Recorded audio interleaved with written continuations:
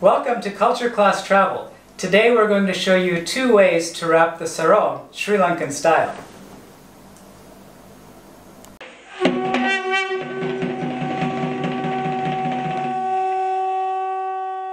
Here is the first way to wrap a Sri Lankan sarong. One thing you'll notice is that sarongs have a seam. These are different from the lungi and the dhoti, which do not have seams. They're open, kind of like a very long tablecloth or towel. So the Sri Lankan sarong is very easy to wrap. So first decide where you want the seam. It can be either to the side, or if you want to cover it up, you put it to the front. So let's put it to the front, and it's very easy.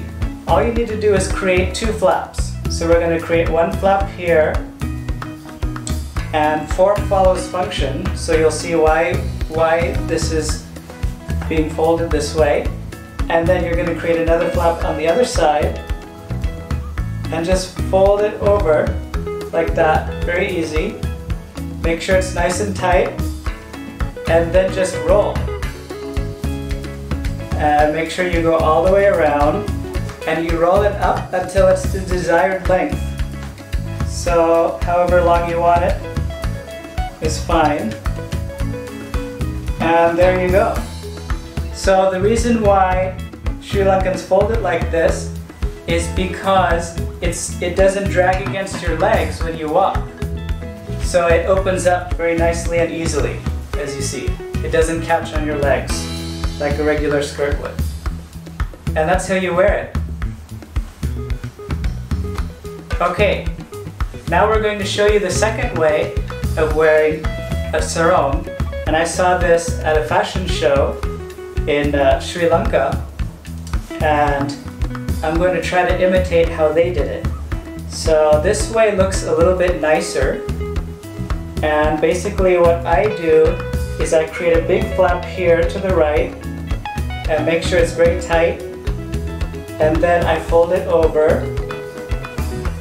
Alright, let's see if we can get rid of the seam. Fold it over, and then create another nice flap in the front like that.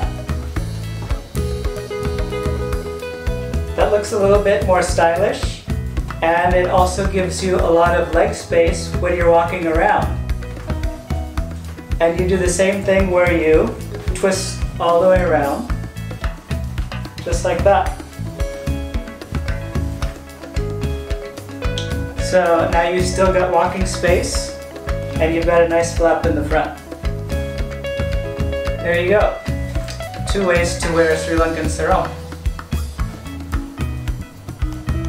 Sarongs are the most amazing thing that men can wear when they're in a very humid and hot environment. So the Sri Lankan sarong, it is very airy, so there's a lot of room for air circulation when you're walking around, especially with the hot weather. It also protects you from bugs and mosquitoes, which is another reason why in South Asian countries the men like to wear sarongs. Now today, if you go to Sri Lanka, you won't see a lot of men wearing the sarong because there's kind of a taboo against it, and it looks a little bit, they consider it kind of unprofessional. The secret is most Sri Lankan men would love to live in a sarong all day long if they could, but they can't because of their jobs or their profession or what have you. So if you go to Sri Lanka, get a sarong and wear it with pride and walk around with it. It's amazing, and you will get a lot of compliments from the locals there because they'll be jealous because they want to wear sarongs all day long and you get to because you're on vacation. The great thing that we liked about wearing the sarong in Sri Lanka is that it actually protects you from pickpocketers. So we wear shorts underneath, and you can keep all of your belongings in your shorts. So for example, I would go around with my wallet in here and a cell phone in another pocket, and whatever other valuables that you have, keep them in there. And then when you're on the trains or the buses or wherever you are, you don't have to worry about anyone pickpocketing you. and you don't have to wear one of those fanny packs. So this is a lot easier.